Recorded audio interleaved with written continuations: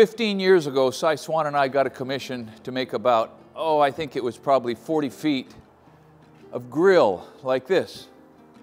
And so we got to use a power hammer and sort of an open die forging operation, and we had to drill a couple thousand holes for rivets, like a lot of rivets. And I thought, man, how am I going to drill 2,000 holes and live to tell the tale? And I thought, wow, I need a real drill press. And Cy says, well, why don't you get a radial drill? Good idea.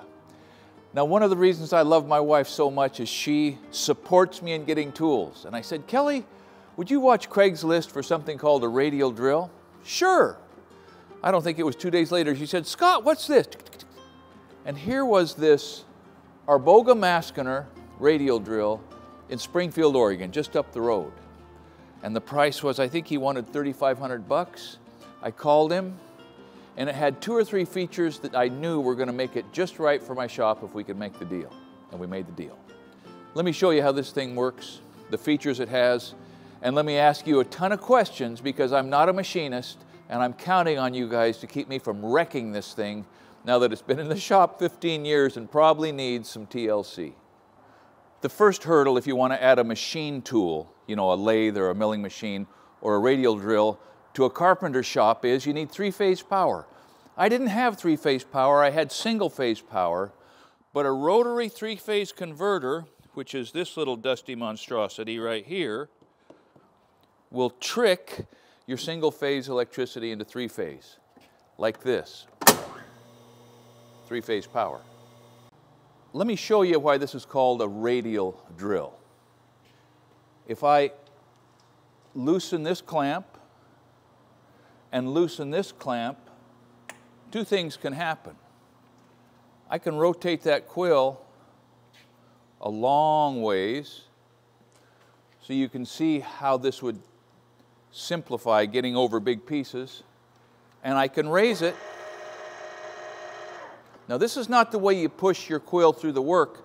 This is the way that you raise your quill high enough to get into what you got to drill, or back down. Then once you come to the space or the place that you want it, in this attitude, you can clamp the turret, and it gets very rigid. The other range of action is in and out. Now let me just point out that this thing started its productive life in a machine shop for Hewlett-Packard. It went from there to a very tightly controlled high-end machinist in Springfield who buys and sells and makes, and he does cool stuff. I don't remember his name. But that was a nice shop too, and I just could hear this guy groan when I pulled it into my blacksmith shop, wheeled it into an area that's not climate controlled, and just wished him good luck. He's holding up fine, but he's not as pristine now as he was when I got him. So let me go from top to bottom to kind of talk about the things that make this so useful to me. So besides the fact that I can swing this thing all over the place, including clear away from the table, so if I want to drill a hole in the end of a stump 40 inches tall, I can set it on the floor and drill the hole. Or if I have a piece of plate, steel, that I can clamp into my vise, I can drill a hole, you know, miles out here. Handy. But the thing that makes this really useful for a guy that does blacksmith work and woodwork is this transmission. There are 1, 2, 3, 4, 5, 6, 7, 8 different speeds that this thing can be operated at, depending on the orientation of these 2 gear shifts. For instance, right now, it is at this attitude, and so if I turn this electrical switch to the 1 position, it turns 540 RPMs. And if I turn this to the number 2 position, it turns 1,085. That's cooking. And on the other end of the spectrum, if I change the gear shifts to that condition, on the number 2 position, it turns 200 RPMs.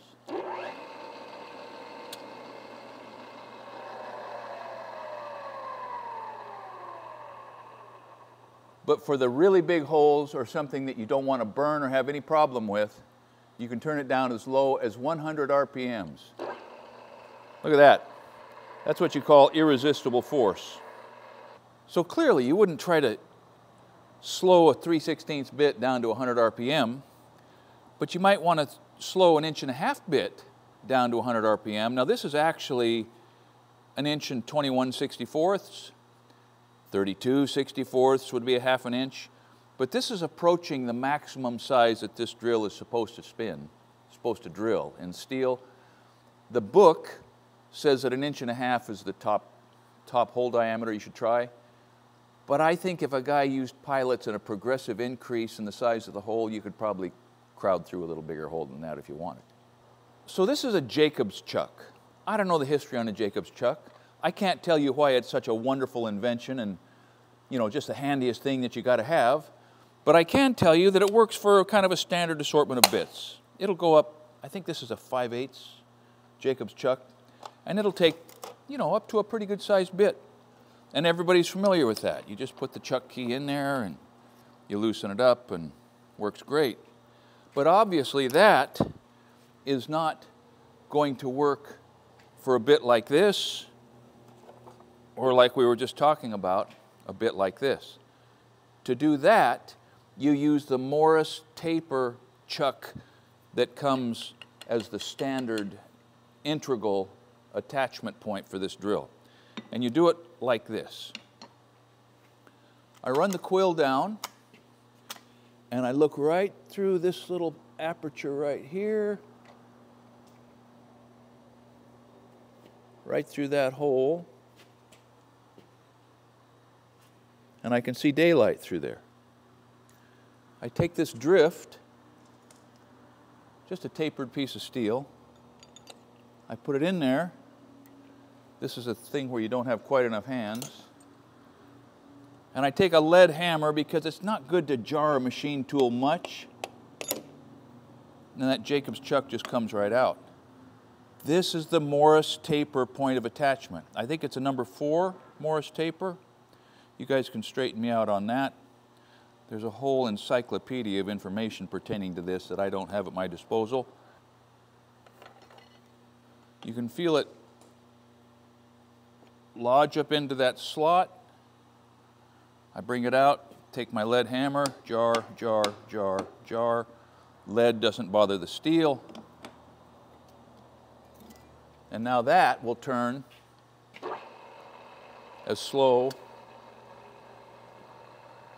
Got nothing to grab a hold of there. Probably not good practice anyway, and never do that with gloves on, by the way. Or I can speed this up. Let's turn this up to about, let's go 355 RPMs. Probably not a bad speed for a 3/4 inch bit. Now this whole Morris taper technology, you ought to learn some more about that, and so should I. But it is the way that machine tools, or one of the big ways that machine tools are often connected to their cutting bits. There are 3 different sizes of Morris taper right there. I think this is a 4, I think this is a 3, I think this is a 2, but you guys can educate me on that.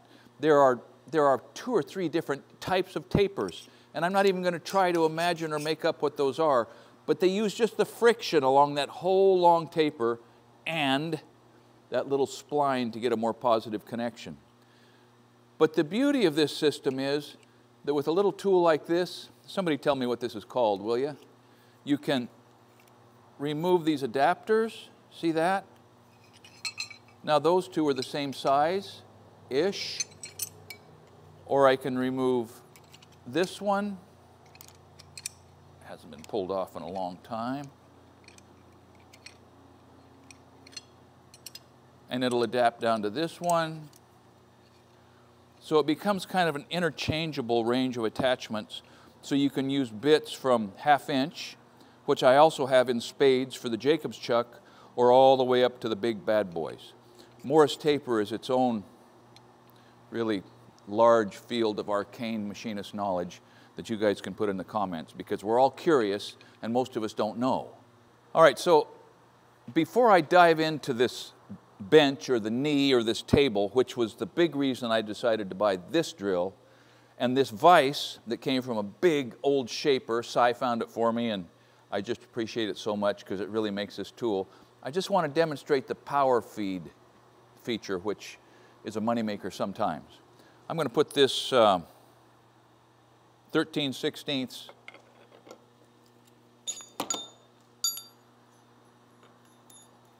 and you turn it until you feel it engage with that slot up there right now. And I go tap, tap, tap, tap, tap, tap with the lead hammer. I'm going to raise this up a little bit, loosen that clamp, raise it up. And then, being a carpenter at heart, I'm going to put this 4x4 in here, tighten up the vise. Second time I used this, I almost wrecked my new machine. I had the handle in like that, which is wrong, and it came tight about like this, and I tried to lower the turret, and the turret came down right there, just like this started to come down here, and I wasn't watching, but I got off the trigger before anything broke. But I learned right then that when you're lowering that turret, you make sure you don't have any interference. Let me show you how this power feed works. Loosen that, push it back over there, we'll go to the middle. I'm just going to arbitrarily pick a spot about like that. I'm going to lock the turret in both places. We're going to run it down. Yes, I like it. This little, I'll call it a lever, bail right here, initiates a power feed. I'm going to turn the speed up to about 700. It's going to be cooking. Watch this. By hand, engage the power feed, and there it goes. Hands-free operation. That's really nice on steel because you don't get an uneven cut like you can by hand. And then you can interrupt it right here. Now let me just point something out. This is a stop that will enable you to set the depth of the hole you drill, but I've lost the nifty little lever that's supposed to go in there. I've got to look around in this thing and see if I can find it. You can see how gentle I am on my equipment. But anyway, the idea is that you can initiate this power feed until it will automatically shut itself off. That's both handy and dangerous. I mentioned that this knee is adjustable. It's really nice. So you just loosen that, which is the clamp, and then it's got a worm, so you can rock this thing around either direction, and it is nicely indicated right here. You can bring it right down to whatever. There we go. Actually, it's nicely indicated right there. So we're coming up on 10 degrees right there. Now that's handy. A drill bit doesn't like to drill in at an angle, but if you put an end mill on there, at least I think that's what they're called, this thing will hold, will chuck up, will present an end mill so you can drill an angled hole in a piece of steel, and I've used that 4 or 5 different times, 4 or 5 different jobs, and each time I think, thank you, Kelly, for finding me exactly the right radial drill for this little shop. 10, 9, 8, 7, 6, 5, 4, 3, 2, 1, 0 degrees. Back to 90. All right, so I have some questions to ask you guys about lubrication, about oiling fittings, and then I just want to point out that when I saw this thing, I knew it was a 1 because it's the right size. So Cy has one probably twice the size of this. And I've got a friend, Doc Goldberg, who has one 3 times the size of this. But this is perfect for my shop. The footprint is not huge. The range of action is sufficient. The quality is good. So if I had a magic wand and if I knew how to use it, I would have the power feed feature tied to the manual operation of the quill like it is on size and on a lot of them, where when you grab the quill to operate it, you simply fold the handles over towards you and the power feed's initiated. I've got to take this and do that. Wow, that's a first world problem. But what I need from you guys, besides the criticism of having not kept this thing clean, I mean, I would need a tarp over it, right?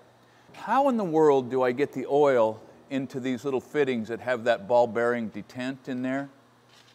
I've got this tip,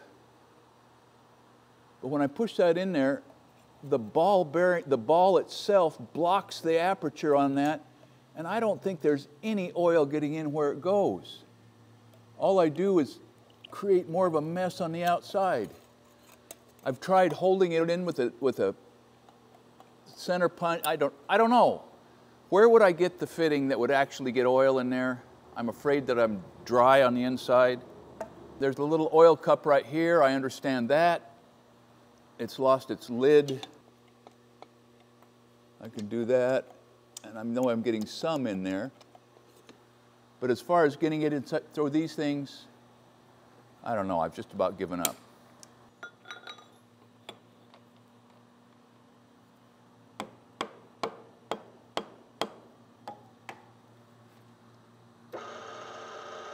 So this machine is rated to drill up to 1.5 inch hole. This is 1 3/8 inch. Watch the torque this has. Now I never try to push a big bit like this through a piece without a pilot, so I put a 1/2 inch pilot in there. Let's see how it does. I'm going to turn it down to 100 RPMs.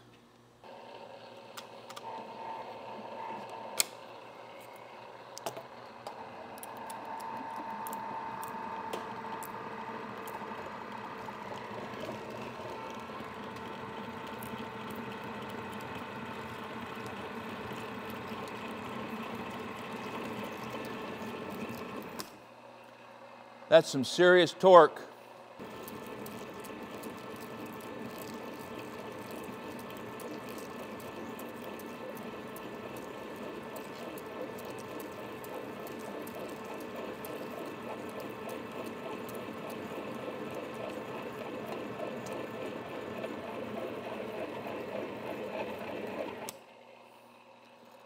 A little low on oil.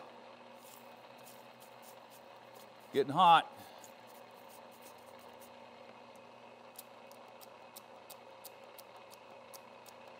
See if we're going to make it.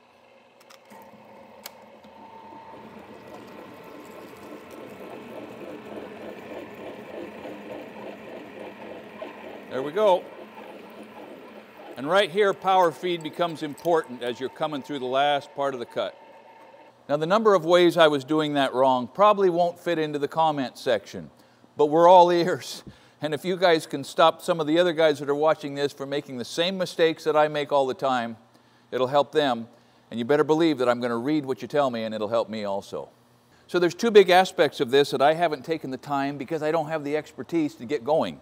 And one is there's a coolant pump. That's the switch for it right there. Ideally, there's a nozzle spraying coolant over something like this. It runs down through this trough, returns back to the pump, and just circulates. I haven't done that. And the other one is, it's as simple as a light. There's a light that's integral with this whole thing that I haven't energized. You would have to step the power down from whatever runs a 3-phase motor to whatever would run a 60-watt light bulb. I haven't done that. But in spite of all that, we did get the 2,000 holes drilled. It has done everything else that I've needed for the last 15 years. And I hope that this little machine outlasts me.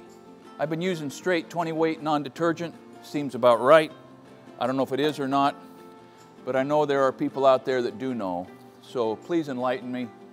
In general, let me know what I should do better than just keep it alive. Although at this point I count myself somewhat lucky to have kept it alive. But if it were to quit me, I don't know what I would do. It's one of those tools where I only use it about 4 times a month. But if I didn't have it, I think I would just give up and go home. Thanks for watching Essential Craftsman, and keep up the good work.